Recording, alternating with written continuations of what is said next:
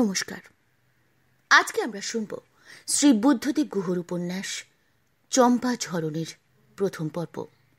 গল্প শুরু করার আগে আপনাদের সকলের কাছে আমার বিনীত অনুরোধ, যদি গল্পটা শুনে ভালো লাগে অবশ্যই এই ভিডিওতে একটা লাইক দিয়ে যেতে ভুলবেন না।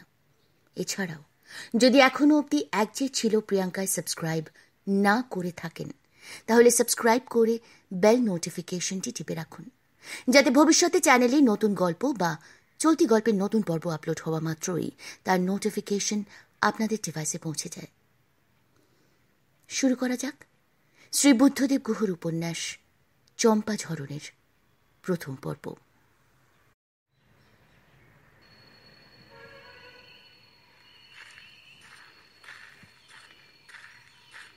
সন্ধে হয়ে গেছে, ঘণ্টাখানেক হলো। দুপাশে লাল মাটির মধ্যে পিচ ঢালা কালো সরু পথটা এঁকে বেঁকে চলে গেছে চম্পাঝরণ গ্রামের দিকে। এখন শুক্লপক্ষ, চাঁদটা সেগুন জঙ্গলের ফাঁকে ফাঁকে দেখা যাচ্ছে পথের ডান দিকে, সাতপুরা পর্বতমালার উঁচু পাহাড়ের পটভূমিতে। চাঁদটা উঠেছে বটে, কিন্তু এখনো সেগুনের অগণ্য হাত ছাড়িয়ে নীলাকাশে মুক্তি পায়নি। তবে বিজলি আলোহীন পথের ওপরে সপ্তমীর চাঁদের আলো পড়ে পথটিকে সাদা কালো শতরঞ্জির মতো দেখাচ্ছে। ধৃতির পায়ের তলাতে শুকনো পাতারা মচমচ শব্দ করে গুড়িয়ে যাচ্ছে। তবে সেই মচমচানির মধ্যে একটু ন্যাতানো ভাবও আছে, কারণ এই অরণ্যক পরিবেশে বছরের এই সময়ও শিশির পড়ে। কালটা বসন্ত হলে কি হয়, এখনো সন্ধ্যের পর একটু শীত শীত লাগে। নির্জন জায়গা, তার উপরে দিনকাল আর কোথাওই ভালো নেই। তাই ধৃতিকে বাড়ি অবধি পৌঁছে দেবার জন্য বনবাংলো চৌকিদারকে সঙ্গে দিয়েছেন গৌতমনারায়ণ। অন্যদিন গৌতমনারায়ণের গাড়ি ওকে বাড়ি পৌঁছে দিয়ে আসে। আজ তার ড্রাইভার কেরকেরেকে শিওনিতে পাঠিয়েছিলেন অনেক কাজ দিয়ে এবং কিছু কেনাকাটাও করার জন্যে। শিওনি এখান থেকে অনেকখানি পথ। আজ কেরকেরের ফিরতে বেশ রাতই হবে।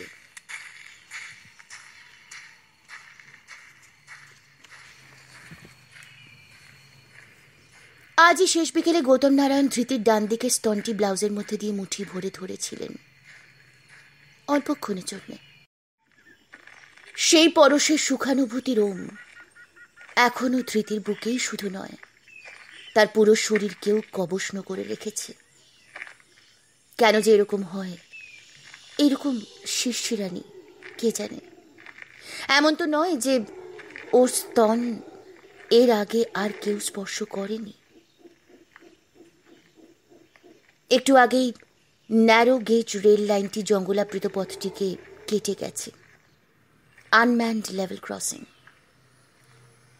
যেহেতু আঁধার পানি থেকে চম্পাঝরণের এই মাইল 15 পথে ট্রাক ও গাড়ির চলাচল খুবই কম, দুর্ঘটনাও খুব কমই ঘটে। তবে মাঝে মধ্যেই দিনের বেলায় গরু, মোষ এবং ছাগল কাটা পড়ে 9 মাসে 6 মাসে। সেটা কোনো ঘটনা নয়। চম্পাঝরণে কোনো স্টপেজও নেই। ট্রেন ঝমঝম করে বনে পাহাড়ে প্রতিধ্বনি তুলে ধেয়ে যায় রাওলা রাউলের দিকে। ধৃতি শুনতে পেল বাঁ দিক থেকে একটি ট্রেন আসছে। শুক্লা সপ্তমীর রাতের সুগন্ধি অন্ধকারকে চিরে দিয়ে ট্রেনের আলোটি এগিয়ে আসছে মন্থর গতিতে।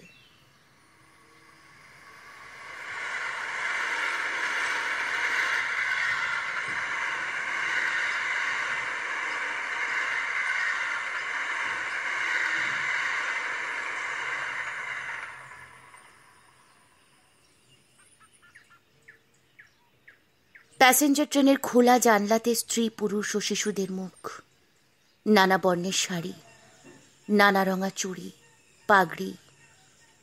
চোখের সামনে ঝরঝর করে ঝর্ণার মতো বয়ে গেল আলোকিত ট্রেনটা।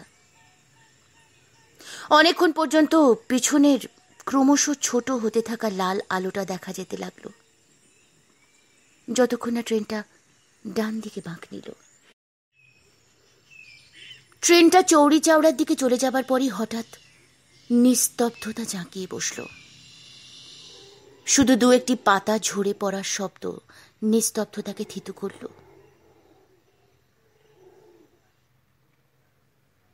ধৃতির মনে পড়ল হঠাৎ যে আজই বিকেলবেলা গৌতমনারায়ণ বলেছিলেন, নৈশব্দের মতো শব্দময়তা আর কিছুই নেই। ধৃতি ইজি চেয়ারে বসা প্রায় বৃদ্ধ গৌতমনারায়ণের পায়ের কাছে বাংলোর শ্রেণীতে ওর দিকে মুখ করে বসেছিল। চমকে উঠে বলল, এই কথার মানে বুঝলে না তুমি? না তো, আপনি বলে দিন না মানে। সব কথার মানে বলতে নেই, কিছু কথার মানে নিজেই বুঝে নিতে হয়। কি করে? কি করে নয়, নিজের থেকেই বুঝবে, সময় বুঝবে। সময়? হ্যাঁ রে পাগলি, সময়। সময়কে সময় দিতে হয়। সময় নিজের হাতে, সময় সবচেয়ে কম, বুঝলে? কিছুই বুঝলাম না।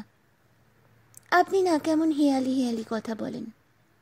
আমি তো হেয়ালি, আমি ভোরের কুয়াশা, আমি সন্ধ্যা তারার দ্যুতি, আমি ফুলের গন্ধ, চাঁদের আলোর স্নিগ্ধতা। আপনি এমন কেন? আপনাকে পুরোপুরি বুঝি না। কারণ আমি আমি যে অন্য কারো মতনই নই। শৈশব থেকে অনেক হেয়ালির সমুদ্রের মধ্যে সাঁতার কাটতে কাটতে নিজেই যে কখন এক হেয়ালি হয়ে উঠেছি তা নিজেই বুঝতে পারিনি।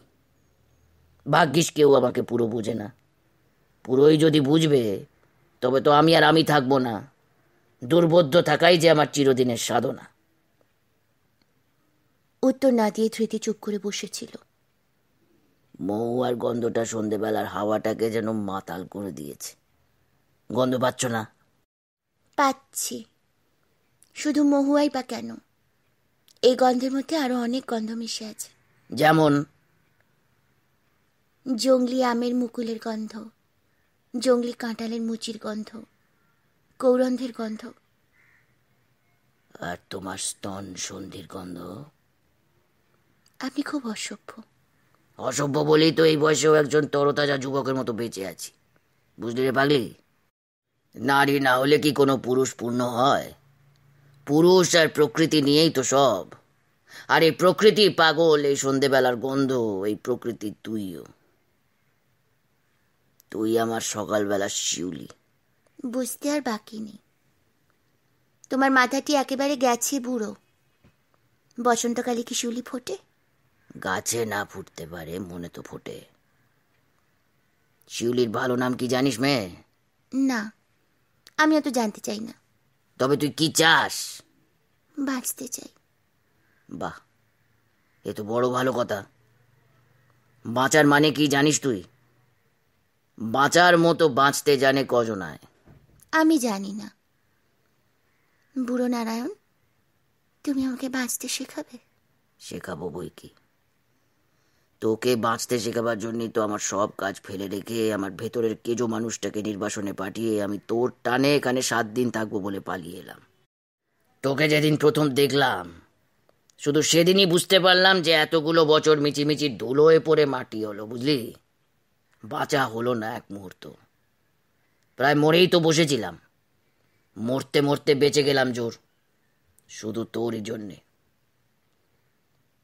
তারপর একটু চুপ করে থেকে বললেন, তুই আমাকে বাঁচাবি তো পাগলি? ধৃতি গৌতমনারায়ণের হাঁটু দুটোর ওপরে থুতনি রেখে বলেছিল, নিশ্চয়। তুমি দেখো, তুমিও বাঁচাবে তো আমায়? চেষ্টা করব প্রাণপণ, দেখিস তুই।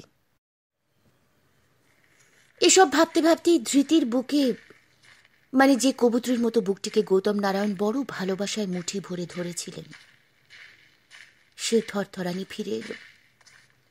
সারা শরীরে এক রিকি ঝিকি উঠল। এই নিজেকে ধৃতি কখনো জানেনি। চাঁদের আলোর মধ্যে, রাত পাখিদের ডাকের মধ্যে ভাসতে ভাসতে যেন জ্বরাক্রান্ত হয়ে চম্পাঝরণে পৌঁছে গেল ধৃতি। এই জ্বরের নামই কামজ্বর। গৌতমনারায়ণ শিখিয়েছিলেন। চিনচি কেটে বলল, আমি যাই এবারে। সীতা দরজা খুলল এক হাতে, অন্য হাতে লণ্ঠন নিয়ে। ধৃতি হাত তুলে বলল, হ্যাঁ যাও চিনচি কেটে, সাবধানে যেও, ভাল্লুক টাল্লুক সামলে। আমি নিজেই তো এক ভাল্লুক, ভাল্লুক আবার আর কি করবে? এসো।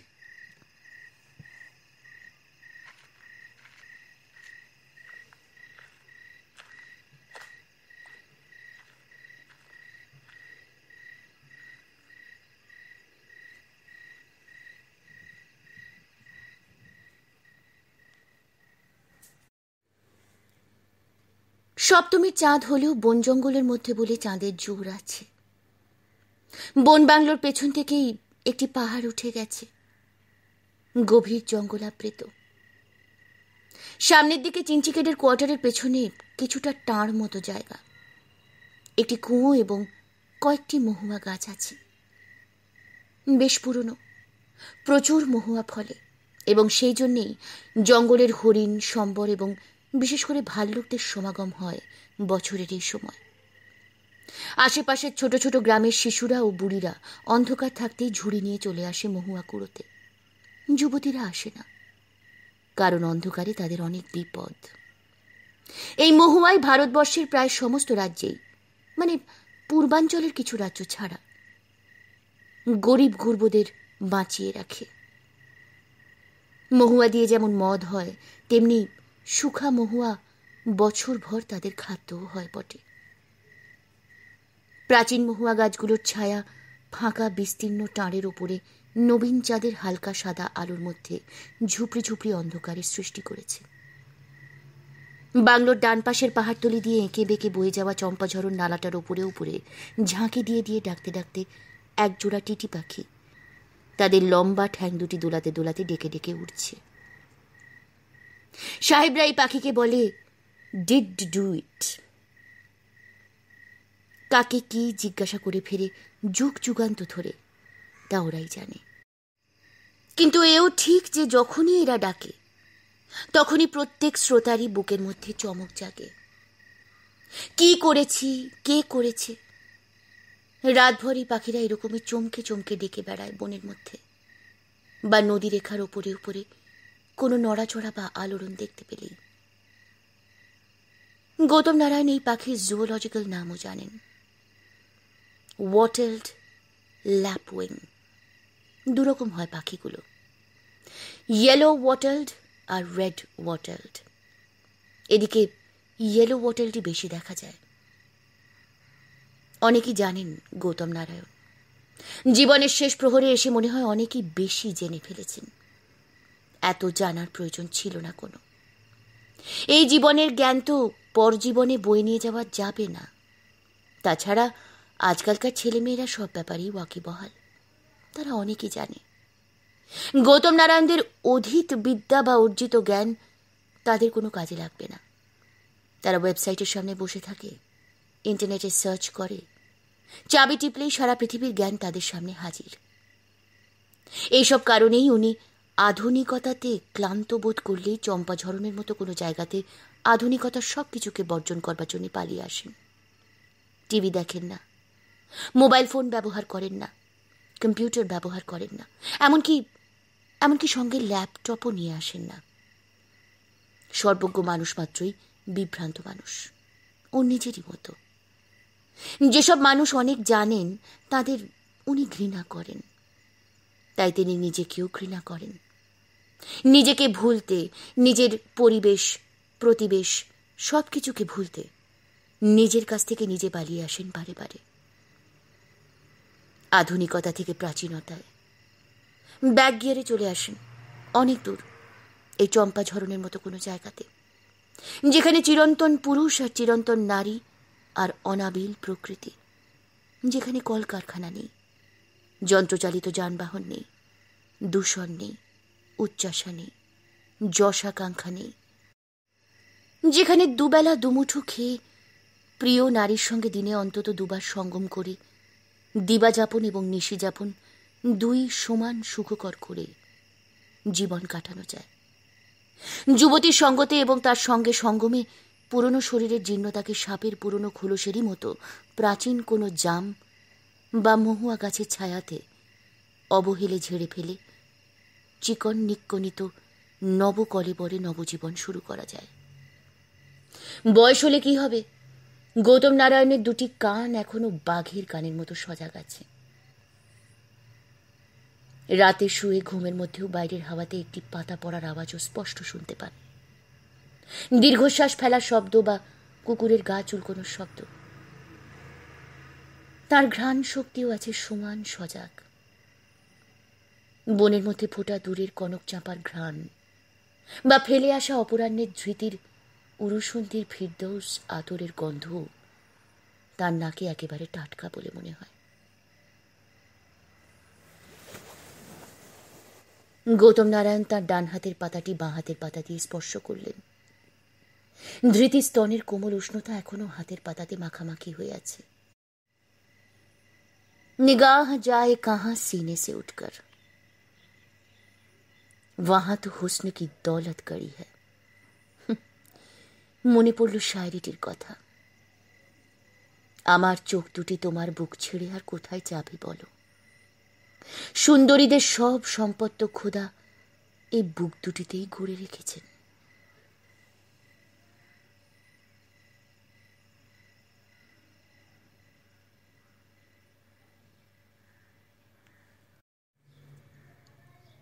রাত বাড়ার সঙ্গে সঙ্গে চাঁদের আলো জোর হলো। ড্রাইভার কেরকেরে আর গৌতম নারায়ণের খিদমতগার ঝান্ডু ফিরে এসেছে শিওনি থেকে অনেকক্ষণ। তাকে খাইয়ে নিজেরাও খেয়ে শুয়ে পড়েছে। চিঞ্চিকেটের কোয়ার্টারে চিঞ্চিকেটে একাই থাকে। ওর বাড়ি খিন্দসিতে, সেখানে বউ বাচ্চারা থাকে, তাই কোয়ার্টারে অনেকই জায়গা।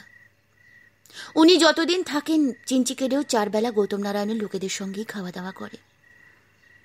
ঝান্ডুটা খুব গুটকা খায়, ফলে কাশি হয় ভীষণ, রাতে শোয়ার পরে বাড়ে। শহরে অতটা বোঝা যায় না, এই নির্জন নিস্তব্ধ জায়গাটাতে ফাটা কাশির শব্দের মতো শোনাচ্ছে কাশিটা। কেরকেরে পড়ে আর ঘুমোয়, বেঁচে আছে কি মরে গেছে তাই বোঝা যায় না। আর চিঞ্চিকেটে নাক ডাকে খুব। প্রথম প্রথম কেরকেরে আর ঝান্ডু গালাগালি করত, এখন হাল ছেড়ে দিয়েছে। গৌতম নারায়ণ চওড়া বারান্দাতে হাতললা ইজি চেয়ারে তখনও বসেছিলেন।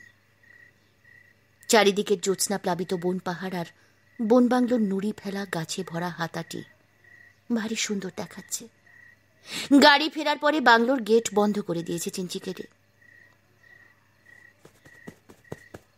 পাইপের পোড়া তামাকে ছাইটা ছাইদানিতে ফেলে ইজি চেয়ার থেকে উঠলেন তিনি। তারপর চওড়া বারান্দা থেকে সিঁড়ি দিয়ে নিচে নেমে পায়চারি করতে লাগলেন ধীরে ধীরে। বাঁ দিকের গেট অব্দি গিয়ে ফিরে ডান দিকের গেট অব্দি গেলেন। বাঁ দিকে ঝাঁটি জঙ্গল মিশেছে গিয়ে পাহাড়ে। পাহাড় থেকে হঠাৎ করে একটি কোটরা হরিণ ডেকে উঠল। তারপরই বোধহয় দৌড়ে পাহাড় থেকে নেমে এলো কোনো সাপ ওদের তাড়া খেয়ে। বড় বাঘ এখানে নেই, একসময় ছিল। বাঘ এখন সারা দেশেই বা কটা আছে। কোটরাটা পথ অব্দি নেমে এলো, তারপর চম্পাঝরণের দিকে দৌড়ে চলে গেল। কোন জানোয়ার তাড়া করলো কে জানে। চম্পাঝরণ নালার দিক থেকে একটি টিটি পাখি ডাকতে লাগলো। অনেক জঙ্গলের মতোই এখানেও একজোড়া পাগলা কোকিল আছে। তারাও মাঝে মাঝে কুহু কুহু কুহু করে শিহরণ তুলে ডাকতে লাগে।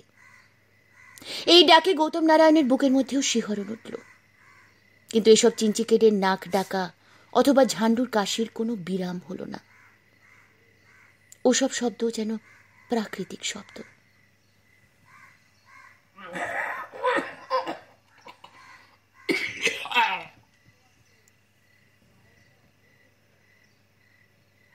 কিছুক্ষণ পরে কোটরাটা বাংলোর নিচু বেড়া টপকে চম্পাঝরণের দিক থেকে ফিরে এসে বাংলোর হাতায় ঢুকল।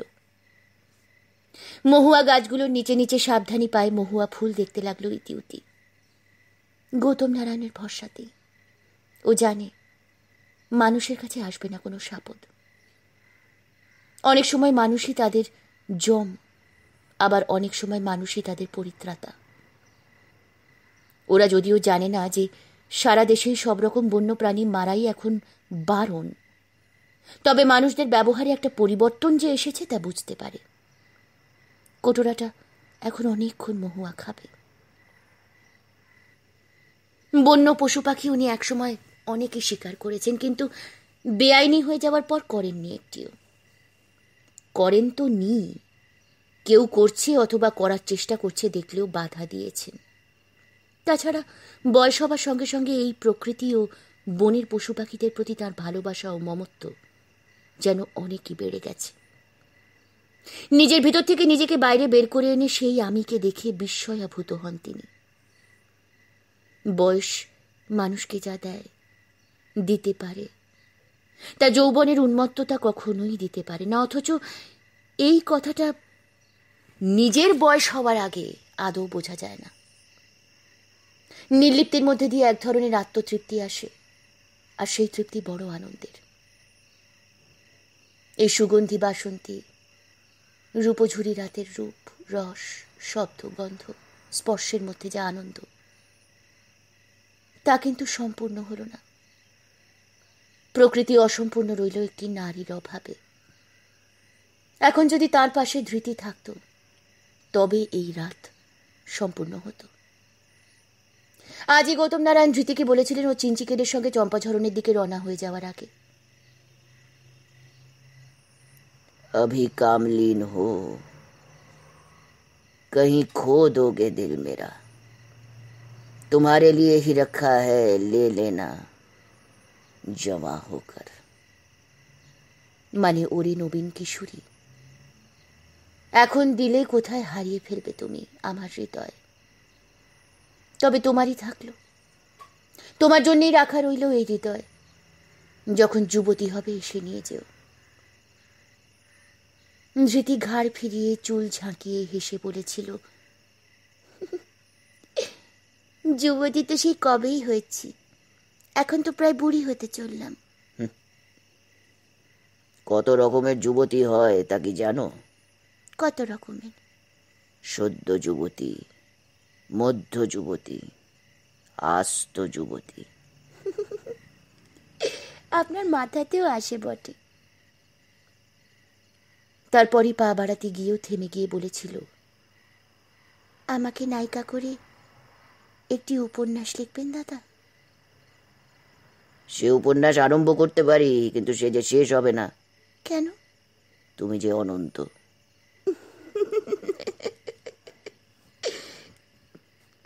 অনন্ত অপার তোমায় কে জানে। একটি ব্রহ্ম সঙ্গীত আছে, শুনেছ কখনো? আমিও তো নাগপুরের বাঙালি, বাঙালি সংস্কৃতির সঙ্গে যোগাযোগের কতটুকু? আমিও তো নাগপুরের বাঙালি। ভৌগোলিক দূরত্ব কি কাব্য সঙ্গীত সাহিত্যকে আটকে রাখতে পারে? পারে বই কি, সাধারণদের কাছে এক বিরাট বাধা, তবে আপনার মতো অসাধারণদের কাছে নয়, তাই না? সুন্দরী অনেকে দেখেছেন গৌতম নারায়ণের জীবনে, অনেক নারীর সংস্পর্শে এসেছেন, নারীর সঙ্গ করেছেন অনেক। তার মধ্যে বিধাতা এমন অনেক কিছু দিয়েছেন যে প্রথম যৌবন থেকে নারীরা তার প্রতি আকৃষ্ট হয়েছেন। যত নারীর সঙ্গ করেছেন আজ অব্দি, তার 95% তাঁদের করজে। নিজে এগিয়ে গিয়ে যাদের চেয়েছেন আজ অব্দি, তার মধ্যে ধৃতি অন্যতমা। গৌতম নারায়ণ তার সব গুণ সব রূপ নিয়ে ধৃতিকে চেয়েছেন এই অবেলাতে। বড় ভয় ছিল যদি ধৃতি প্রত্যাখ্যান করে, তবে জীবনে প্রথম তার হারত।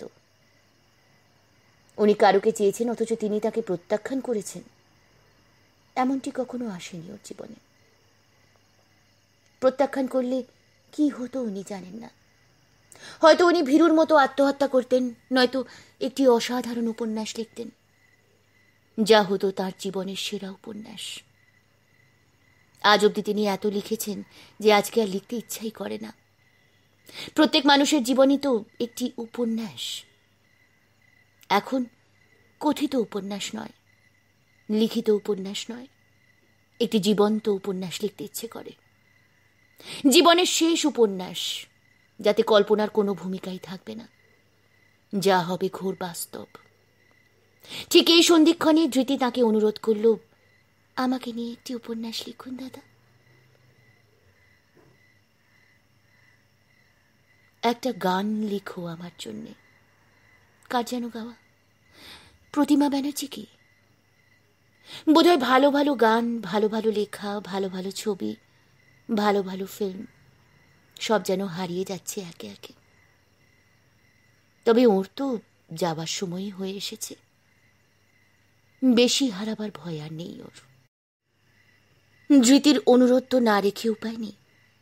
ও যে ক্লিওপ্যাট্রার মতো, রোমান হলিডের অড্রে হেপবার্নের মতো, মহাপ্রস্থানের পথের অরুন্ধতী মুখার্জির মতো, ও যে ক্যাটরিনা কাইফের মতো। ওকে না করা যায় না। কিন্তু গৌতম নারায়ণ হলপ করে বলতে পারেন যে লেখালেখি আর করতে ইচ্ছে করে না।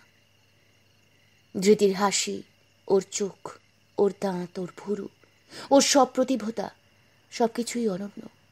ওকে ফেরানো যায় না, কিছুতেই না। তবে ওর সাহসের কোনো অভাব নেই। সে তো হাবাতে নয়। তার বাপের বাড়ি, শ্বশুর বাড়ি সবাই মস্ত বড় লোক। শুধু নাগপুর কেন, পুরো মহারাষ্ট্রেই তাদের লোকে এক নামে চেনে। তার বাপের বাড়ি ও শ্বশুর বাড়ির মানুষেরা গৌতম নারায়ণ যতই খ্যাতিমান, শক্তিমান এবং অর্থবান হন না কেন, তাকেও ইচ্ছে করলেই মেরে ফেলতে পারে। আজকাল তো সুপারির দিনকাল। টাকা থাকলে যাকে তাকে মেরে ফেলা যায়। কিছু আলোড়ন ওঠে কিছুক্ষণের জন্যে, সোডার বোতল খুললে যেমন হয়। তারপরই কিছুক্ষণ বিড়বিড় করে থেমে যায়। কারোরই কোনো ক্ষতিবৃদ্ধি হয় না। নিজে তো যৌবনে ডাকসাইটে অ্যাডভেঞ্চারাস মানুষই ছিলেন। পোলো খেলেছেন, রাফটিং করেছেন দেশের বিভিন্ন অঞ্চলে। তার উপর শিকার করেছেন, ইয়টিং করেছেন, করেননি কি? কিন্তু সেসব যৌবনেই। ন্যাশনাল শুটিংয়ে রাজা মহারাজাদের সঙ্গে পার্টিসিপেট করেছেন। একবার অলিম্পিকেও নির্বাচিত হয়েছিলেন। বাবার অসুস্থতার কারণে যেতে পারেননি। তবু তাঁর সাহসের তারিফ করতে হয়। জীবনের এই শেষ বেলাতে এই নবতম অথবা শেষতম অ্যাডভেঞ্চারে ধৃতিকে নিয়ে এই জঙ্গলে আসাটা মানুষ খেকো বাঘ শিকারের চেয়ে কম বিপজ্জনক ছিল না। তবে ধৃতি খুবই উত্তেজিত। তার শরীরে এবং মনেও এই পরম বিপজ্জনক অ্যাডভেঞ্চারের প্রতিটি মুহূর্তই সে উপভোগ করছে। তার সাহসেরও কোনো সীমা পরিসীমা নেই। কিন্তু গৌতম নারায়ণ যেন স্থিতপ্রজ্ঞ। যেসব বড় বড় শিকারী অনেকেই বিপজ্জনক মানুষ খেকো বাঘ মেরেছেন, তারা উত্তেজিত হলেও বাইরে থেকে দেখা যায় না, বোঝাও যায় না। তারা একেবারে অবিচল থাকেন, নির্লিপ্ত। কোন রকম বাহ্যিক উচ্ছ্বাস ছাড়াই তারা সেই শিকার যাত্রার প্রতিটি মুহূর্ত তিল তিল করে উপভোগ করেন। তাদের মধ্যে কোনো রকম ছটফটানি দেখা যায় না। ওরা চম্পাঝরণ বন বাংলোতে এসে পৌঁছেছেন মাত্র 2 দিন হলো। তাও তো ধৃতি গ্রামে গিয়ে রয়েছে সীতার সঙ্গে। হাতে আছে আরো 5 দিন। ধৃতি জেদ ধরেছিল যে ওর নিজের লাল রঙা মার্সিডিজ নিজে চালিয়ে আসবে, মাথাতে লাল রঙা রুমাল বেঁধে। পাশে গৌতম নারায়ণ বসে থাকবেন। খুবই প্রয়োজন না পড়লে শহরে গাড়ি চালান না আজকাল। তবে বাইরে এসে চালান, যদি অবশ্য ঝান্ডু তাকে চালাতে দেয়। বিয়ে না করলে কি হয়? তার ভ্রাতৃবধূ বুলকু এবং ঝান্ডুরাই এখন তার গার্জেন। দিনে 2 বার ফোন করে বুলকু, ধানতলি থেকে খবরাখবর নেবার জন্যে। তার ভাইজি পূর্ণাও ফোনে গল্প করে। তবে মোবাইল রেখে আসাতে তারা কেউই যোগাযোগ করতে পারছেন না। ঝান্ডু আর কেরকেরেও বলেছে যে ওদের মোবাইলও অফ আছে, ওনারই অর্ডারে।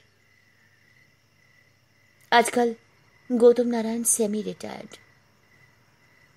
ছোট ভাই কাজ কর্ম সব দেখে। উনি তাদের ব্যবসার সঙ্গে আর জড়িয়ে মরিয়ে নেই। তবে ব্যবসা তার বাবা অতীন্দ্র নারায়ণের মৃত্যুর পরে গৌতম নারায়ণেরই অর্জিত সুনামে। আর সেই সুনাম শুধু ব্যবসাদার হিসেবেই নয়, তার অন্যান্য গুণের সুবাদেও কোম্পানির খ্যাতি অনেকই বেড়েছে। বড় দাদার মৃত্যুর পরে কাজের এক্সিকিউশনে একটু অসুবিধা যে হচ্ছে না তা নয়, তবে অন্য ডিরেক্টরেরা খুব তাড়াতাড়ি সেই খামতি পূরণ করে নিয়েছেন। তবুও কর্মচারীরা এবং বিজনেস অ্যাসোসিয়েটরা বলেন গৌতম নারায়ণের এই ব্যবসা পুরোপুরি না দেখায় খামতি থেকেই গেছে। কিন্তু যে যাই বলুক, অনেক করেছেন পরিবারের জন্য এক জীবনে। এখন যে কটা বছর হাতে আছে তা তিনি একেবারে নিজের খুশি মতো ব্যয় করতে চান। বিয়ে থা করলে জীবনের অনেকখানি সময় তাতে নষ্ট হতো।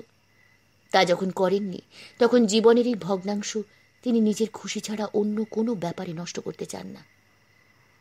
তার যেসব নিজস্ব কাজ, ছবি আঁকা, লেখা, পড়াশোনা, ঘুরে বেড়ানো, এই সবের মধ্যেই তা শুধু ব্যয়িত করতে চান। তার মধ্যে প্রিয় নারীর সঙ্গও একটি।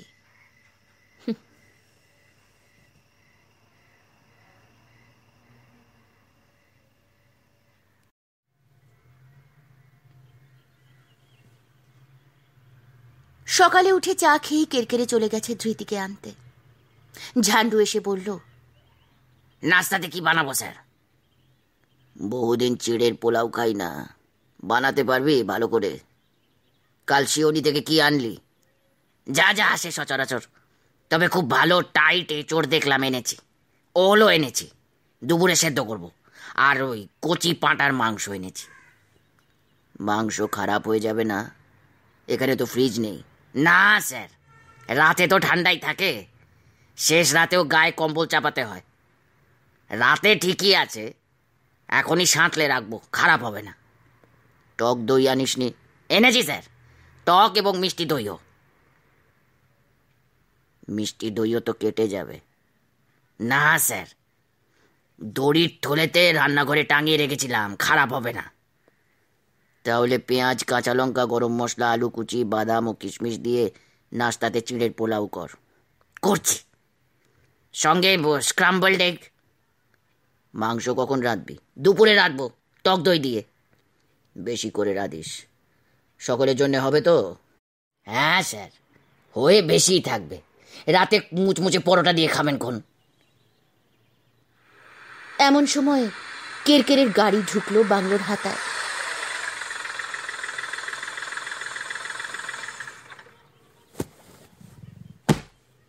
ধৃতি নামলো পেছনের দরজা খুলে। কেরকেরে পেছনের বুট খুলে ধৃতির নীল রঙা ছোট সুটকেসটা নামালো, আর একটা ঝোলা। ধৃতি ওর চামড়ার হালকা হলুদ রঙা ব্যাগটা কাঁধে ঝুলিয়ে নামলো।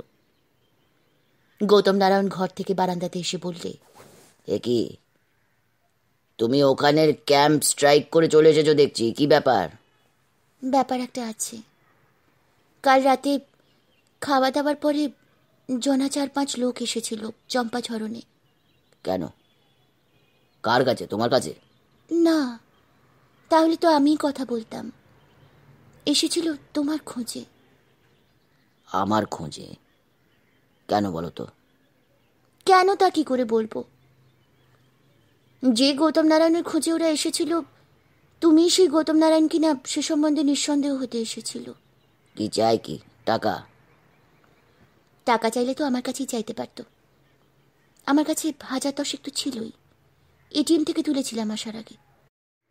তোমার কাছে থাকাতে যে পাই পয়সা খরচ হবে না তা আমার তো জানা ছিল না। তা আমার কাছে আসবে বলেছে টাকার জন্যে? না, সেরকম কিছু তো শুনলাম না শোয়ার ঘর থেকে। সীতারও তেমন মনে হয়নি। তবে কি করে বলবো? ওরা আর কি বলল? তোমার খোঁজ করছিল। সীতা বলল বুর্জোয়া গৌতম নারায়ণের খোঁজ করছিল ওরা। ছেলেগুলো কি সবাই মারাঠি নাকি? কথা শুনে তো সেরকম মনে হলো না। তবে একজন মারাঠি থাকলেও থাকতে পারে, একজন সম্ভবত বাঙালি। কথার টানে সেরকমই মনে হলো। সে হিন্দিতে কথা বলছিল।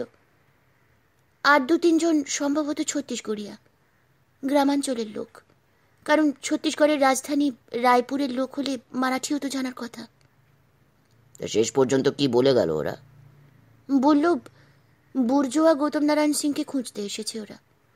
সীতাটা এমনই বোকা, বলে দিয়েছে যে তুমি বোন বাংলোতে আছো। ওরা বলল বহুত মেহরবানি। কটা নাগাদ এসেছিল কাল? মনে হয় রাত 9:30 নাগাদ। আমি তো তখন বাংলোর হাতাতে পাইচারি করছিলাম। ওরা তখনই এলে তো আমার দেখা পেতই। কি জানি এসেও থাকতে পারে, কারণ চম্পাঝরণ নালাটার উপরে ল্যাপউইং পাখি দুটো খুব করে ডাকছিল। তবে কি হবে? ভয় করছে গো আমার। ভয়ের কি আছে? এইরকম ভয়ের মধ্যে তোমাকে আদর করতে কি মজাই না হবে বলো তো। আমার ঠাট্টা ভালো লাগে না সব সময়। জান্ডু, মেম সাহেবের মালগুলো নামিয়ে পাশের ঘরে রাখো, আর মেম সাহেবকে জিজ্ঞেস করো আমি যা খাচ্ছি নাস্তা তিনি তাই খাবেন কিনা। জি স্যার, বলে ঝান্ডু গাড়ির দিকে চলে গেল। গৌতমনারায়ণ লক্ষ্য করলেন ঝান্ডু, চিঞ্চিকেড়ে এবং কেরকেরে তিনজন ফিসফিস করে কি যেন আলোচনা করছে, তবে স্বল্পক্ষণের জন্য। মহারাষ্ট্রের সমস্ত অভয়ারণ্যের মধ্যে মাছ মাংস খাওয়া বারণ, তবে চম্পাঝরণ তো অভয়ারণ্য নয়। তবু এই আইন সম্বন্ধে পুরো অবহিত নন বলে গৌতমনারায়ণ কেরকেরেকে বললেন, আচ্ছা মাংস কি এখানে খাওয়া যাবে রে? বনমন্ত্রী যা কট্টর নিরামিষাসী। না স্যার, সেই আইন শুধু অভয়ারণ্যের মধ্যে, চম্পাচরণে সেই আইন লাগু হয়নি। আমি শিওনির ফরেস্ট ডিপার্টমেন্টের অফিসে কি যাচাই করে এসেছি স্যার। বাবা, তুই তো দেখছি পাকা লোক। এনেছিস যখন তখন দিদিকে বল আমি যেভাবে বলেছি রান্না সেভাবে কি করবি। পাঁঠার মাংস কিভাবে রান্না হচ্ছে বলে দে জান্ডু, মেম সাহেবকে বল। সব শুনে ধৃতি বলল, মাংসটা আমি রান্না করব। আচ্ছা, বাসমতি চাল আছে তো? বাসমতি তো নাগপুরে যথেষ্টই পাওয়া যায়। আমি তোমাকে যে চাল খাওয়াবো তা কখনো খাওনি। পশ্চিমবঙ্গের মালদা থেকে আমার জন্য একজন তুলাই পাঁচি চাল পাঠিয়েছিলেন। আমি জমিয়ে রেখেছি চম্পাচরণের মতো কোনো বন বাংলোতে তোমার মতো কারোর সঙ্গে বসে দই মাংস আর এই চালের ভাত খাবো বলে। বাসমতি কি একেবারেই নেই? আরে বাবা, আছে গো আছে। তাহলে আমি একদিন বিরিয়ানি রাঁধবো। মাংস কিন্তু তাহলে আনতে হবে আবার, আর চাল কম পড়লে সেটাও আবার আনতে হবে। কি যেন নাম বললে চালের? তুলাই পাজি। আরে বাসমতি চালের জন্য প্রয়োজন হলে 10 বার শিউনিতে গাড়ি যাবে, তুমি বলে ব্যাপার। আর ঠিক করেছি চিঞ্চি কেটেকে চম্পাচরণ গ্রামে পাঠিয়ে ছোট পাঁটা আনাবো একটা, তারপর তার বারবিকিউ অথবা নলা পোড়া করাবো কাল বা পরশু রাতে। বারবিকিউ তো বুঝলাম, নলা পোড়াটা কি জিনিস? আছে আছে, ওড়িশার জঙ্গলের একরকম জঙ্গলি রান্না। ওড়িশার জঙ্গলে শিকারে গিয়ে শিখেছি। খুব মোটা বাঁশের মধ্যে ডুমো ডুমো করে মাংস কেটে মশলা মাখিয়ে তার ভেতর দিয়ে দিতে হয়। গাঁটের একপাশে ফুটো করে মাংস ঢুকিয়ে দিতে হয়, তারপর সেই মুখটিকে কাদা দিয়ে বন্ধ করে দিতে হয়। তারপর সেই বাঁশটিকে ক্যাম্প ফায়ারের মধ্যে ফেলে দিতে হয়। ফেলে দিয়ে ক্যাম্প ফায়ারের চারদিকে গোল হয়ে বসে গল্প গুজব। একসময় কটাং শব্দ করে মোটা বাঁশের টুকরোগুলো ফেটে যাবে, তখন সেটাকে বের করে এনে কাবাবের টুকরোগুলো একটি প্লেটে বের করে নিয়ে নুন ও গোলমরিচ ছিটিয়ে কাঁটা দিয়ে খেও, চমৎকার লাগবে। এই কাবাবের কথা কিন্তু সবাইকে বলে দিও না, তাহলে দেখবে লখনৌয়ের টুন্ডের কাবাবের দোকানেও নলা পোড়া কাবাব পাওয়া যাচ্ছে। নাস্তা হয়ে গেছে স্যার, খাবার ঘরেই দেবো তো? ঝান্ডু এসে বলল। আরে না না, জঙ্গলে এসে কেউ ঘরে খায়? বাইরে টেবিল লাগা। কোন গাছের তলায় লাগাবো স্যার? ওই চেরি গাছটার তলাতে লাগা। কফি না চা? আমি ড্রিঙ্কিং চকলেট খাবো, আমার সঙ্গেই আছে, বের করে দিচ্ছি। স্যার, আমি কফি খাবো, ভালো করে দুধ চিনি দিয়ে। তোমার না ডায়াবেটিস? তাতে কি, ডাক্তারদের সব অনুশাসন মানলে মানুষ এমনিতে যতদিন বাঁচত তার আগেই মারা যাবে নির্ঘাত। চিরদিন কি নিরোগ থাকা যায় নাকি, অথবা না মরে? রোগ নিয়ে সর্বক্ষণ ভাবলে মানুষের মনের উপর এমন চাপ পড়ে যে তার বাঁচার আনন্দ একেবারে মরে যায়। মরতে তো একদিন হবেই রে বাবা, বেশি বাঁচলে জরার হাত থেকেও বা কে রক্ষা পাবে? এসব অমোঘ ব্যাপার। ডাক্তারদের হাতে না মরে স্বাভাবিকভাবে মরা অনেক ভালো। তাদের সব কথা মেনে পুতপুত করে 2-1 বছর বেশি বাঁচাচ্ছে না বাঁচাই ভালো, বুঝেছো? কোনো ডাক্তার কি মুচলেখা দিতে পারেন? না কখনো দেন যে আমার কথা বেদ বাক্যের মতো মানলে আপনি আপনার আয়ুর চেয়েও বেশি বাঁচবেন? না, তা হয়তো দেন না বা দেবেনও না, তবু ডাক্তারদের না মেনে কি পারা যায়? বিজিতেন জেঠু তো তোমার চেয়েও বড় বয়সে, তিনি তো ডাক্তারের কথাতে ওঠেন বসেন, তাই তো এমন দিব্যি বেঁচে আছে। বিজিতেন্দা তো ব্রাহ্ম, ব্রাহ্মরা প্রত্যেকে নিজের স্ত্রী আর ডাক্তারদের সবচেয়ে বেশি ভয় পান পৃথিবীতে। তুমি হয়তো জানো না যে সত্যজিৎ রায় কি অসম্ভব ভয় পেতেন তার ডাক্তার এবং স্ত্রীকে। ডক্টর কান্তি বক্সী যদি মানিকদার মনে অমন ভয় ঢুকিয়ে না দিতেন, তবে মানুষটা হয়তো আরও কবছর আমাদের কিছু দিয়ে যেতে পারতেন। আসলে সাধারণ মানুষ আর অসাধারণ মানুষের চিকিৎসাতে তফাৎ থাকা উচিত। জীবনের দৈর্ঘ্য দিয়ে তো জীবনের পরিমাপ হয় না। জীবনের পরিমাপ হওয়া উচিত জীবনের কোয়ালিটি দিয়ে। পূর্ণভাবে বাঁচা উচিত। খাও দাও, ধৃতির মতো নারী সঙ্গ করো, প্রকৃতির মধ্যে বুঁদ হয়ে যাও, ভালো গান বাজনা শোনো, ভালো ছবির তারিফ করো, প্রকৃত বুদ্ধিজীবী অথবা আমার দেশের সাধারণ মানুষের সঙ্গে মেলামেশা করো। দেখবে মৃত্যু চিন্তাই আসবে না মনে। এইসব মানুষেরা, এই কেরকেরে, ঝান্ডু, চিঞ্চিকেটে, সীতা, এরা কি মানুষ নয়? এরা কত অল্প বয়স থেকে কাজ করছে। এদের না আছে প্রভিডেন্ট ফান্ড, না গ্র্যাচুইটি, না কিছু সঞ্চয়। কাজ করতে করতে হঠাৎ একদিন মরে যাবে, ব্যাস। তার ছেলে যদি বড় হয়ে থাকে তবে তোমার সামনে হাত জোর করে দাঁড়াবে। তুমি হয়তো কিছু দয়ার দান একটু দিয়ে দেবে, নয়তো ওকে বহাল করবে ওর বাবা মায়ের জায়গাতে। এখনো কিছু মাত্র হলো না ধৃতি। স্বাধীনতার এত বছর পরেও কিছু হলো না। যদি বা কিছু হলো, তা হলো শুধুমাত্র বড় বড় শহর আর সরকারি ক্ষেত্রেই। এই গ্রামে গঞ্জের পাড় বনের মফস্বলের মানুষেরা যেন ভারতবর্ষের বাসিন্দাই নয়। ব্যাংকের এবং বিভিন্ন সরকারি অফিসের কর্মচারী ক্রমাগত মাইনে বাড়াবার জন্য আন্দোলন করে যাচ্ছে এবং তাদের মাইনে বেড়েও যাচ্ছে। তারা যেন সব সরকারের জামাই।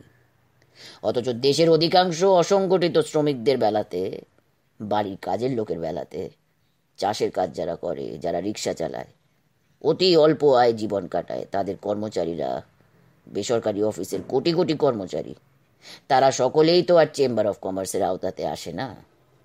তাদের কথা কে ভেবেছে? এই ভারতবর্ষ শহরবাসীর সচ্ছল মানুষদের ভারতবর্ষ। কাগজের ন্যাসড্যাক আর সেন্সেক্সের উত্থান পতনই এই দেশের আর্থিক অবস্থার নির্দেশক। অথচ দেশবাসীর কত ভাগের কোম্পানির কাগজ আছে? খবরের কাগজে যখন দেখি যে মুদ্রাস্ফীতির হার নাকি বহু বছর এত কম ছিল না, তখন নাগপুর বাজারে চাল, আটা, তেল, আলু, পেঁয়াজ, মাছ মাংসের দাম এমনই আকাশ ছোঁয়া যে আমাদের মতো বড় লোকদেরও প্রাণ ওষ্ঠাগত। এইসব কাগজের অর্থনীতিক আর কাগজে বয়ান চিবিয়ে আর সাধারণ মানুষে কতদিন বাঁচবে বলো? ঠিকই বলেছ তুমি। ঝান্ডু আর চিঞ্চিকেটেরা চেরি গাছতলাতে টেবিল লাগিয়ে, লাল সাদা খোপ খোপ টেবিল ক্লথ পেতে, টেবিলের মধ্যেখানে একটা পাথরের বাটিতে কয়েকটা কনক চাপা জলের মধ্যে রেখে, টেবিলে ক্রকারি কাটলেরি সাজিয়ে গৌতমনারায়ণ আর ধৃতিকে ব্রেকফাস্ট খেতে ডাকল। ধৃতি খুবই ইমপ্রেসড হলো এমন পরিপাটি ব্যবস্থা দেখে। বাহ, ঝান্ডু আর চিঞ্চিকেটি খুবই রুচিসম্পন্ন তো, আর্টিস্টিকও। আপনি চমৎকার ট্রেনিং দিয়েছেন ওদের। কিন্তু আমি তো কিছুই শেখাইনি। কিছু মানুষ দেখে দেখে নিজে নিজেই শেখে। তবে ওরা আমাদের সেবা করার সময় খুবই আর্টিস্টিক এবং আর্টিকুলেট, কিন্তু ওদের দেশে গিয়ে দেখো কি দারিদ্র আর নোংরার মধ্যে ওরা থাকে। আর্টিস্টিক হবে কোথা থেকে? অত জনসংখ্যা, অত দারিদ্র, অত খাই খাই ওদের ভিতর, যে যা কিছু ভালোত্ব, যা কিছু সৌন্দর্য, সবই শুকিয়ে মরে যায়। সে কথা ঠিক। রবীন্দ্রনাথ একবার বলেছিলেন, art is born out of সুপারফ্লুইটি। বিখ্যাত ওর রাধুমালি টিনের ক্যানেস্তারা করে জল বয়ে আনছিল বাগানে জল দেওয়ার জন্যে। চলার দুলকি চালে জল ছলকে ছলকে পড়ছিল ক্যানেস্তারা থেকে। তখন একজন বিদেশি অতিথি তার কাছে বসেছিলেন। তো অতিথি তাকে জিজ্ঞেস করেছিলেন, হোয়াট ইজ আর্ট? রবীন্দ্রনাথ রাধুমালির দিকে চেয়ে বলেছিলেন, art is born out of সুপারফ্লুইটি। অন্য কথাতে বলতে গেলে বলতে হয়, জীবনের চাহিদার পাত্র কানায় কানায় পূর্ণ হবার পরেই যা উদ্বৃত্ত থাকে, উপচে পড়ে, তাই সুপারফ্লুইটি। আর আর্টের জন্ম ওর থেকেই। কথাটা হয়তো অত সহজ নয়, অত সহজে বোঝার নয়, কিন্তু কথা সার কথা। যাদের ঘর করাই খিদের সঙ্গে, তাদের পক্ষে সুপারফ্লুইটি তো সম্ভব নয়। এ কথা বলছো বটে তুমি, কিন্তু আমরা তো দেখি অধিকাংশ গুণী মানুষই গরিব ঘর থেকে আসেন। আমাদের অধিবাসীদের দেখে তো মনে হয় খিদে কাকে বলে তা তারা জানেই না। তাদের মাটির বাড়ির দেওয়ালে আঁকা ছবি থেকে তাদের দেওয়া আলপনা দেখে, তাদের অতি সাধারণ কিন্তু সুরুচি সম্পন্ন সাজ পোশাক দেখে তো তোমার কথাটা সত্য বলে মানতে রাজি হয় না মন। সে কথাও ঠিক, তবে খিদের তো অনেক রকম থাকে, বাইরের খিদে, ভেতরের খিদে। যে খিদে তাদের এরকম বড় করে সেই খিদের ভেতরের খিদে, যে খিদে নিয়ে জ্বলতে জ্বলতে তারা আধার কেউ জ্বালায়। এটা বোঝার কথা, বাইরে থেকে জ্ঞান দেবার কথা নয়। তুমি বুঝবার চেষ্টা করলে বুঝবে। আচ্ছা, ওই পাখিটা যে বসে আছে ওটা কি পাখি? চেরি গাছটার দিকে চোখ তুলে গৌতমনারায়ণ বললেন, এই পাখিও চিনিস না? চলো, আমি যদি বাঁচি আরো কিছুদিন, তাহলে তোমাকে বিভিন্ন অভয়ারণ্যতে নিয়ে গিয়ে পক্ষী বিশারদ মানে অর্নিথোলজিস্ট করে দেব। নাগজিরাতে নিয়ে গিয়ে লেপিডপ্টেরিস্ট করে দেব। লেপিডপ্টেরিস্ট মানে কি? প্রজাপতি বিশেষজ্ঞ। ঝান্ডু প্রায় দৌড়ে এলো। চিড়ের পোলাও যে ঠান্ডা হয়ে যাবে স্যার, ডিমের স্ক্র্যাম্বলটা এখনই করব? করো, করতে করতে আমাদের চিড়ের পোলাও খাওয়া হয়ে যাবে। পাখিটা কি বললে না? কি সুন্দর হলুদ রং দেখো। এই পাখি তো শহরেও দেখা যায়, গোল্ডেন ওরিয়াল। তাই? আর ওই যে এক ঝাঁক পাখি এক্কা দোক্কা খেলার মতো লাফিয়ে লাফিয়ে চলছে, ছাই রঙা গায়ের রং, ওগুলো কি পাখি বলো তো? কি? ব্যাবলার, সব সময় কথা বলে। অনেকে ওদের বলেন 7 সিস্টার্স। তাই? এবার লক্ষ্মী মেয়ের মতো চিড়ের পোলাওটা খেয়ে ফেলো, এক্ষুনি স্ক্র্যাম্বলড এগস নিয়ে চলে আসবে ঝান্ডু, সেটাও কিন্তু ঠান্ডা হয়ে যাবে। খাওয়া দাওয়ার পর কি হবে? চলো বনের মধ্যে ঘুরে আসি। কোনো বিশেষ গন্তব্যে? কোনো বিশেষ গন্তব্যে নয়, একই গন্তব্যে। যা বলো তুমি।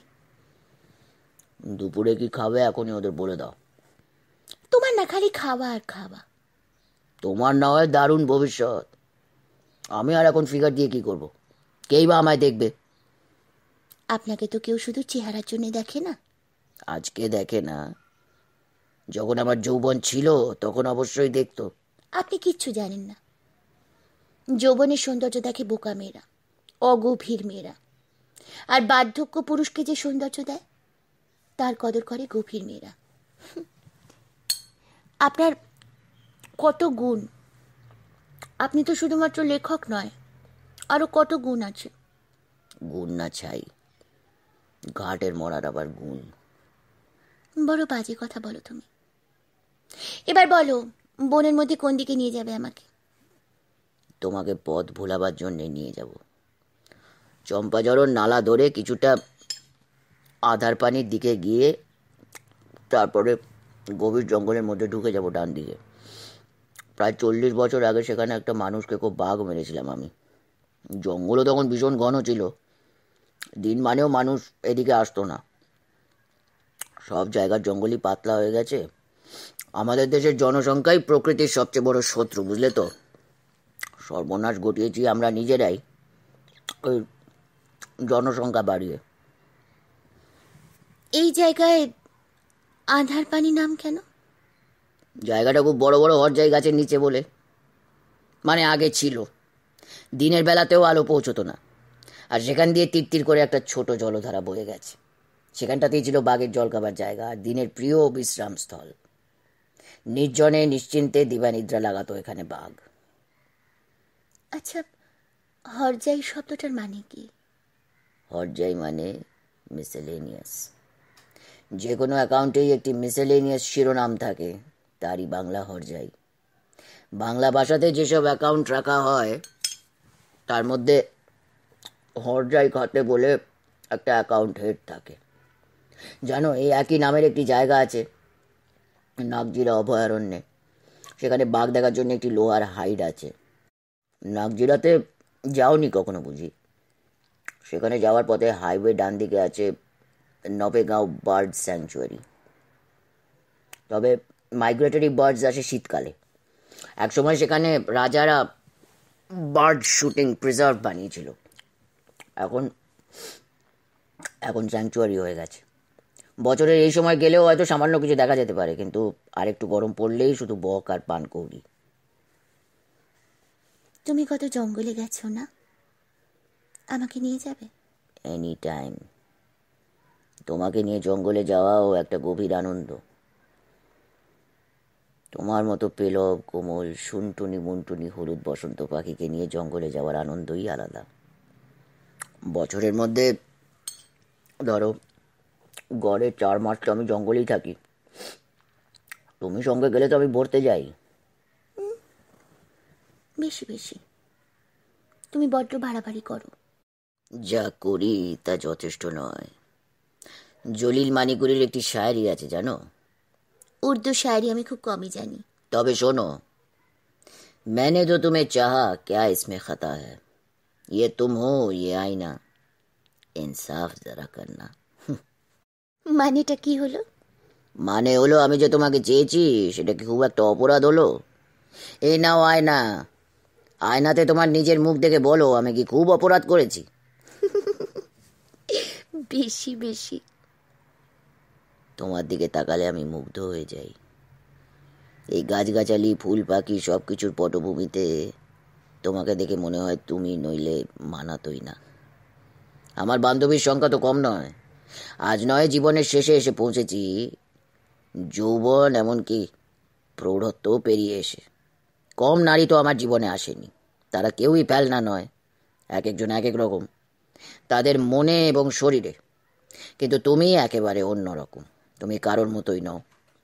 নাগপুরে কাটিয়ে দিলাম এতগুলো বছর, কিন্তু তোমার খোঁজ পেতে পেতে জীবনই শেষ হতে বসলো। এলেই যদি, এত দেরি করে এলে কেন? যা কিছু ভালো তা তো হঠাৎ করেই ঘটে, তাই না? তোমার মতো সাহসী নারীও আমি কখনো দেখিনি। বিবাহিতা হয়েও তুমি এত দুঃসাহসী হতে পারলে কি করে তাই ভাবি। সাহস সকলের বুকের মধ্যে থাকে। কোনো অঘটন পটিয়সী মুহূর্তে সে হঠাৎ করে বাইরে এসে তার কচিত বিভাময় চেহারাটা স্পষ্ট করে আমাদের সামনে প্রকাশ করে মাত্র, আর তখনই সে সাহসী বলে চিহ্নিত হয়ে যায়। কখনো কখনো মুখে কোনো চমৎকার বাক্য এসে গেলেই যদি সকলে লেখক হতে পারত, তাহলে আর দুঃখ ছিল কি? শুধু বাংলা ভাষা জানলেই কি কেউ লেখক হতে পারে? না বৈয়াকরণ হলেই? বৈয়াকরণ মানে? যার ব্যাকরণে পণ্ডিত তাঁদেরই বৈয়াকরণ বলে। বুঝেছি। ওলচিকি ভাষায় ডক্টরেট ডক্টর পবিত্র সরকারের মতো। ইয়েস। ওর ডাক্তারির নমুনা দেখার সুযোগ হয়নি, তবে ছোটদের পত্রিকাতে তার কিছু ছড়া পড়েছি। ছড়াও লেখেন নাকি? কেমন? ভালো? অত বড় ডক্টরেটের লেখার সমালোচনা করার মতো সাহস বা যোগ্যতা আমার কি আছে? সাহসের কথা বলেছিলে তুমি, আর একটু বলো। ধরো ফাইটার পাইলটদের কথা। তাদের মধ্যে সাহস অবশ্যই থাকার কথা, কিন্তু কখনো কখনো তাদের মধ্যে কেউ কেউ অবিশ্বাস্য সাহস দেখান, যেমন ব্যাটল অফ ব্রিটেনের ফাইটার পাইলটরা দেখিয়েছিলেন। পরদিন ব্রিটিশ পার্লামেন্টে প্রাইম মিনিস্টার উইনস্টন চার্চিল তার অননীকরণীয় ইংরেজিতে সেই পাইলটদের সম্পর্কে বলেছিলেন, never in the history of mankind so many have ode so much two so few. সংখ্যাতে তো তারা সামান্যই ছিল। আমি অবশ্য সাহসের প্রসঙ্গ তুলেছিলাম তোমার ব্যক্তি জীবনের প্রেক্ষিতে। তুমি যে আমার সঙ্গে হুট করে এরকম 7 দিনের জন্য জঙ্গলে চলে এলে, তাতে তোমার স্বামী ও শ্বশুরবাড়ির মানুষেরা রাগ করবেন না বা আহত হবেন না, এটা তো বিশ্বাসযোগ্য নয়। এইসবের তোয়াক্কা না করে তুমি চলে আসতে পারলে। আমি তো বাড়ির ড্রাইভার বা ইলেকট্রিক মিস্ত্রির সঙ্গে লুকিয়ে বাড়ি ছেড়ে পালিয়ে আসিনি। ওরা তো জানেন আমি কার সঙ্গে এসেছি। তা জানেন, তবে ওরা তো এও জানেন যে নির্জন জঙ্গলে তোমার আমার শারীরিক সম্পর্ক তো হতে পারে। সেটাও কি তারা মেনে নেবেন?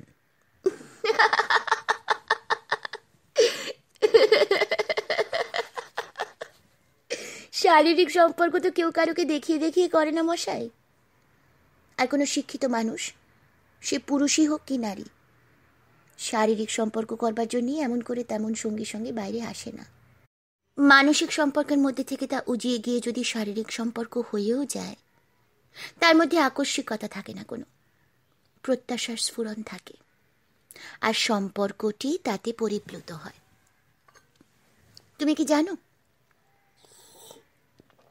বিবাহ বা এক পুরুষ এক নারীর আজীবন সম্পর্ক, মানসিক সম্পর্ক, মানসিক এবং শারীরিক, সেটা বেশি পুরনোও নয়। শ্বেতকেতু নামের এক ঋষিপুত্র প্রথমে এই প্রথার প্রবর্তন করেন। তার বাবার নাম ছিল ঋষি উদ্দালক। শ্বেতকেতু তখন বালক মাত্র। সে একদিন দেখল অন্য একজন ঋষি তার মাকে নিয়ে চলে গেল। এই দৃশ্য দেখে উত্তেজিত হয়ে তিনি তার বাবাকে জিজ্ঞেস করলেন, এটা কি হলো? বাবা বললেন, নারী ও গাভীর উপরে সব পুরুষেরই সমান অধিকার। যে কেউই যে কারো স্ত্রীর সঙ্গে সহবাস করতে পারে। তা এই ঘটনাতে উত্তেজিত হয়ে শ্বেতকেতু এক পুরুষ এক নারীর চিরজীবনের মতো সহবাসের প্রথা বিধিবদ্ধ করেন। সেই থেকে বিবাহ প্রথা চালু হয়। অথচ মজাটা দেখো, সেই উদ্দালকই পরে কামসূত্র লেখেন, যাতে পরে স্ত্রীকে কি করে অধিকার করতে হয় তার নানা প্রক্রিয়া লিপিবদ্ধ করেন। ভণ্ডামির চূড়ান্ত। তাই যেসব নারী ও পুরুষ স্বাবলম্বী, কোনো ব্যাপারেই শুধুমাত্র পারস্পরিক মন ও শরীরের অবিরাম আকর্ষণের বাঁধন ছাড়া অন্যের সঙ্গে প্রতি মুহূর্ত যুক্ত থাকবেনই যে, এমন কোনো মুচলেখা দেন না। অন্তত দেওয়াটা বাধ্যতামূলক নয়।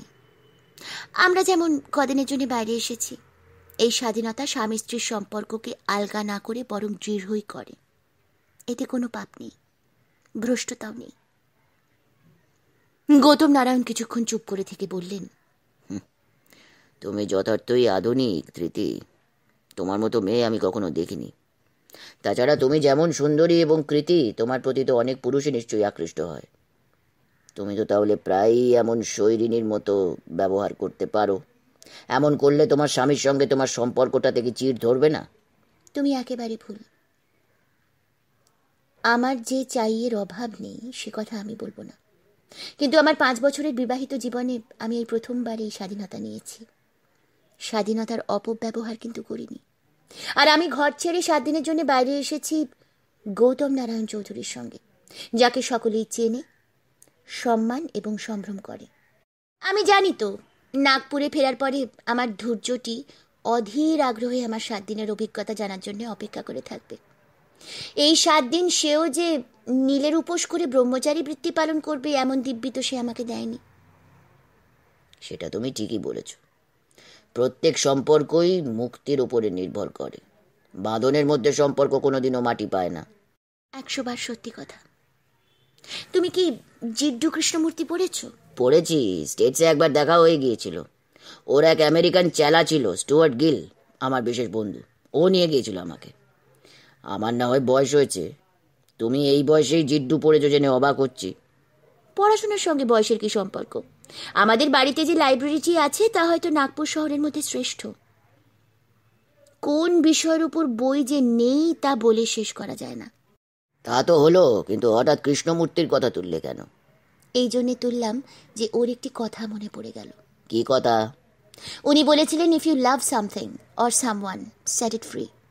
If he or she comes back to you, they R yours. If he or she does not, they were never meant to be. বাহ, সুন্দর কথা তো। আর কতটা ভেতরে নিয়ে যাবে আমাকে?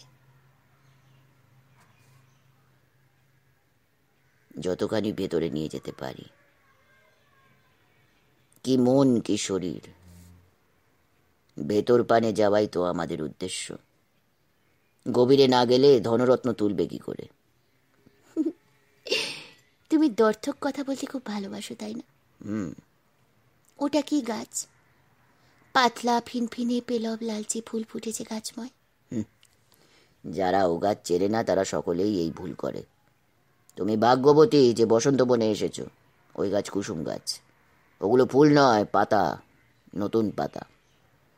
শহুরে রবীন্দ্রসঙ্গীত গাইয়েরা কুসুম বনেতে শব্দটি উচ্চারণ করে বটে, কিন্তু কুসুম গাছ না দেখলে সেই গানের ওই বাণীর তাৎপর্য কখনোই বোঝে না। আমাদের দেশে বসন্তের বনের মতো সুন্দর বন পৃথিবীর আর কোথাও খুঁজে পাবে না। এমন রঙের বাহার, এমন গন্ধের পিচকিরি, এমন বন মর্মর সত্যিই কোথাও নেই। পশ্চিমী দেশের বন সুন্দর হয় হেমন্তে, অটামে, ওরা বলে ফল, কিন্তু সে শুধুই পাতার বাহার। আমাদের দেশের মতো বর্ণ, গন্ধ, শব্দ, স্পর্শর বৈচিত্র্যের মতো বৈচিত্র্য আর কোথাও নেই, ভারতীয় নারীদেরই মতো। তুমি যখন গাও, একলা বসে হেরো তোমার ছবি এঁকেছি আজ বসন্তী রং দিয়া, খোপার ফুলে একটি মধুলোভী গুঞ্জরে, ওই গুঞ্জরে বন্দিয়া। তখন কি তুমি বোঝো যে বাসন্তী আর বসন্তীতে তফাৎ আছে? ছেলেবেলাতে সরস্বতী পুজোর সকালে কি ছেলে কি মেয়ে সকলেই যখন আমরা ধুতি বা শাড়ি পরতাম হলুদ রঙে চুবনো, তখন বলতাম বাসন্তী রঙা। এই বাসন্তীর সঙ্গে বসন্তর যোগাযোগটা অনেক বেশি ছিল, কিন্তু আমাদের মধ্যে অধিকাংশরাই জানতো না যে শব্দটি বাসন্তী নয়, বসন্তী। গাছটার নাম বসন্তী। বেশ লম্বা, দোহারা চেহারা, তন্নি মেয়ের মতো, আর তাতে হালকা হলুদ ফুল ফোটে, তারপর ঝরে পড়ে যায়।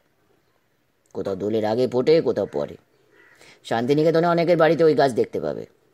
সে গানের পরের পংক্তি, কনক চাঁপা একটি দুটি কুড়ি, পড়ছে ঝরি ঝরি তোমারে বন্দিয়া। দোলন চাঁপা, কাঠালি চাঁপা শহরে দেখা যায় অনেকই।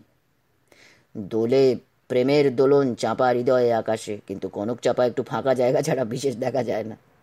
ভারতের বনাঞ্চলে কনক চাঁপার চেয়ে উঁচু আর কোনো গাছ নেই। আর সত্যি এই গাছের ফুল অনবরত ঝরতে থাকে, একটি দুটি করে, প্রায় নিঃশব্দে। এই চম্পাচরণ বন বাংলোতে একটি কনক চাঁপা গাছ আছে। তুমি আমায় ডেকেছিলে ছুটির নিমন্ত্রণে, তখন ছুটি ফুরিয়ে গেছে কখন অন্য মনে। এই গানটির সঞ্চারী কিংবা আভোগে কনক চাঁপা শব্দটি আছে। চাইল রবি শেষ চাওয়া তার কনক চাঁপার বনে, তখন ছুটি ফুরিয়ে গেছে কখন অন্য মনে। আমি বোধহয় একটু বেশি কথা বলছি। বনের মধ্যে এসে বনের কথা শুনতে হয়, নিজেরা কথা কইতে হয় না। চলো সামনের ওই ছোট টিলাটার ওপরে বসি। তুমি আগে বসো না, আমি আগে ভালো করে দেখে নি। ফাঁক ফোকরে সাপ বা বিছে থাকে, বিচেই বেশি। আমাদের দেশেও টারান্টুলার মতো বিচের অভাব নেই, বুঝলে তো। তবে ওদের ভয় বেশি গ্রীষ্মে ও বর্ষাতে। টিলাটাতে আগে উঠে গৌতমনারায়ণ ভালো করে দেখে নিয়ে ধৃতিকে ডাকলেন।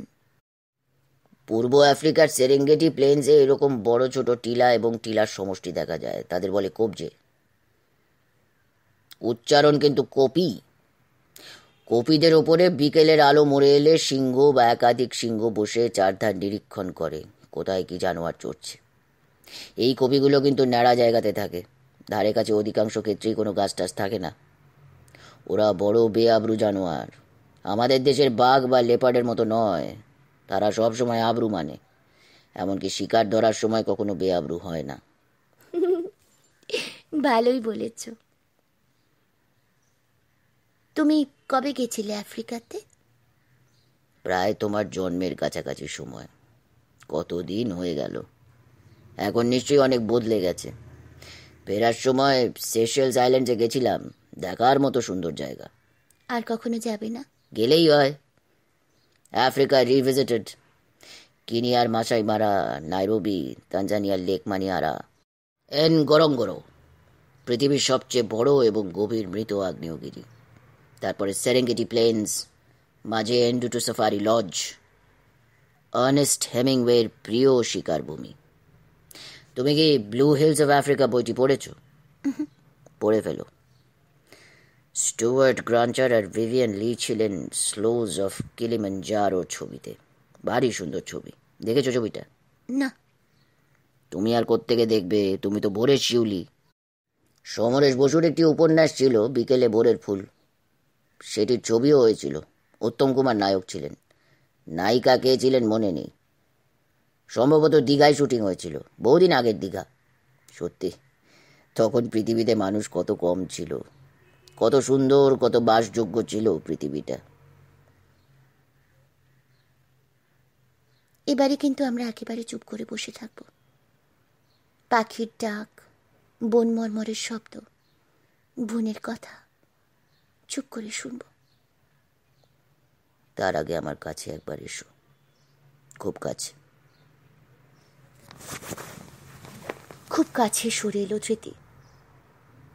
কাছে এলে অনেকক্ষণ ধরে গভীর এক চুমু খেলেন তাকে গৌতমনারায়ণ।